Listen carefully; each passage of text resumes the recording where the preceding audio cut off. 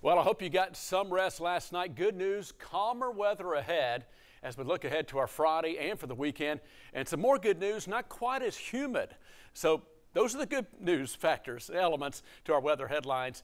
Even though the humidity will drop a little bit for our Friday, one of the reasons it's going to drop a little bit, well, we got a frontal boundary moving through, but the drier air that's moving in, but with a little bit slightly less humidity, the air temperatures will actually have a chance to heat back up into the 90s into the weekend. So the heat is actually going to build. It will be a hot weekend, just not quite as humid the next couple of days. But then once the humidity does start to return, it is late July after all, by early next week, that'll be our next best chance for scattered showers and thunderstorms early next week. So those are your weather headlines. Better weather tonight, some fog in the morning, by the way, and then we'll see that trend for some better but drier and hotter weather for Friday, Saturday, and Sunday. Yeah, low to mid 90s, hot this weekend, at least not overly humid, and then we're looking at lower 90s with better chances for thunder showers as those dew points rise Monday and Tuesday in the 70s after seeing a break in the 60s.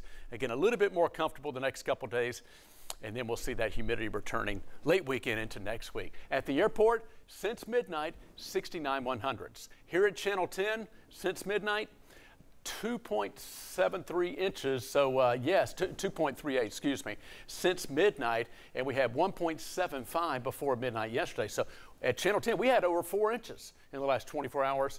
The airport had that right there. They had a trace yesterday. So that was it. Just about 7/10 of an inch of rain, quite a variance. 85 the high today, 69 the low. Oh, by the way, Doppler radar estimating right around 7 inches of rain in northwest Knox County near Powell into Anderson County near Claxton. So yeah, heavy thunderstorms last night and this morning. But again, after a few spotty showers this evening, fog develops late tonight and in the morning, all that moisture in the ground trying to evaporate.